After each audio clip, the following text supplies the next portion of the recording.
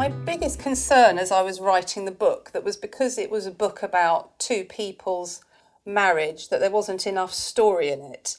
I was constantly tweaking the storyline and trying to put more twists and turns in it to make it a page turner. So when I delivered it to my editor, my big fear was that she was going to come back to me and say it's really boring, nothing's happening.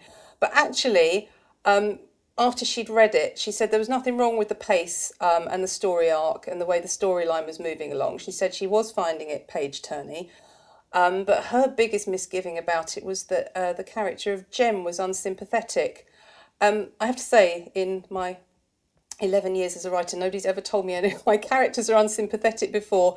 In fact, quite the opposite. People usually find my characters people they can really relate to.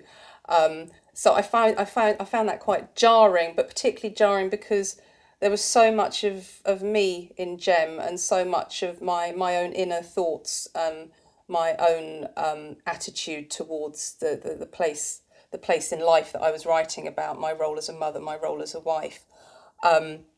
So I was so initially, I have to say, appalled by the fact that my editor was finding this character hard to get to grips with, that I didn't understand what she was saying. So what my editor had to do was go through the entire novel and kind of circle every bit where Jem had said, felt, done, or thought something that the reader might find hard to empathise with.